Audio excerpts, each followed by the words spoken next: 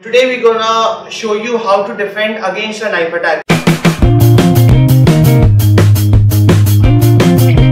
When a knife comes into play, I get it, it's going to be really scary. But if you practice this technique again and again and again, probably 100 times on the street, you will get a knife. Now, what Ayush is going to do is, Ayush is going to grab me from one side and try to hit the knife from the down. Okay, so now he goes. So one. So what I'm doing is I'm trying to hit the knife with the one hand, just right the slap we did, and I am hitting the punch directly onto his throat. So again it's coming, one. So he goes fast, one and two, I hit, push him down, and I'm out. Now we show it from another angle.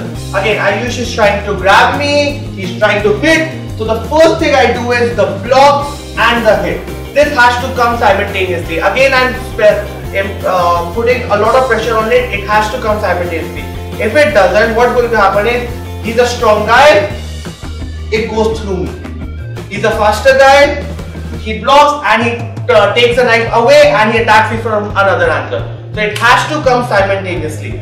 I have to hit him one. So again, one, I hit him. I grab the hand, pushing him down, hitting the groin and pushing him down, and I escape.